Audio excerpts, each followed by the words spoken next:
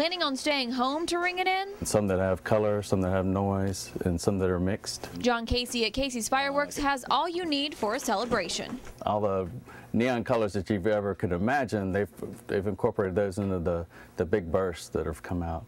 And then crackle is a lot of people's favorite, where it fills the whole sky full of crackle. And if you're planning on watching one of those bowl games, of course we got one that you can shoot at every touchdown fireworks. You may see some of those in Winsboro too at the First Baptist Church's family-friendly party. They'll have hot chocolate and Krispy Kremes, all starting at 6 p.m. And to wrap up your holiday season, check out the last night of Lights on the River at Saluda Shoals Park in Lexington County. The shimmering lights last until 10 p.m. so that your year goes out not with a bang, but a twinkle.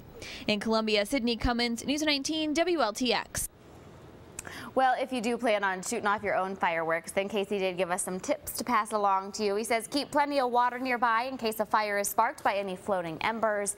Never use homemade fireworks and never alter or combine fireworks. Also, use common sense.